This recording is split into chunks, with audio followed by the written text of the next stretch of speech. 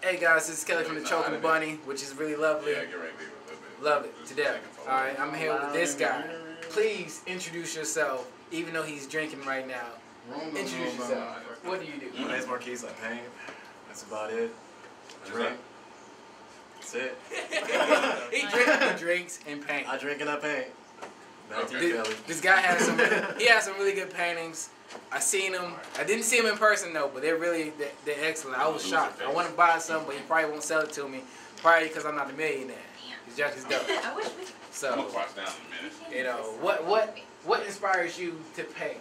I was in a horrible motorcycle accident, and I had nothing else to do besides physical therapy. So that was your way. That was the jump. It was just like, damn, I'm at home again. I guess I'll pay. I guess I'll pay since I'm here. You know, I ain't got nothing else. I can't walk to the refrigerator, so I guess I'll pay. What materials of art do you prefer to use? Acrylic, spray paint. I use yarn. I like to knit. No bullshit. It's cool, man. I'll be drunk since I'll knit. Knitting is cool. Like, you know, they have conventions and all that stuff. It's real serious. They have big competitions with knitting. The craziest thing you have ever done art related? That'd be spray paint.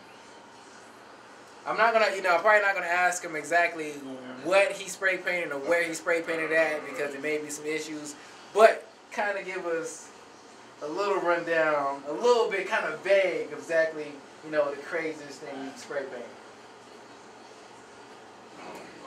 I really don't even know. It'd be like what you guys did to like spray paint a spot. It was really funny. It was like off the side of a building. They laid a ladder down, and 3 niggas stood on top of the ladder right here, and like the ladder was still extending out, and one nigga just like walked off the building on the ladder like this and spray painted the side. Suspended from the air just like this on like that. Yeah. So all the niggas just like they just jumped out like it fell to his death. Yeah. So that's the craziest thing. That is crazy because I wouldn't have done it because I'm too much of a realist. I want to live, so I wouldn't have did anything that crazy. So what are your plans for the future with this art stuff?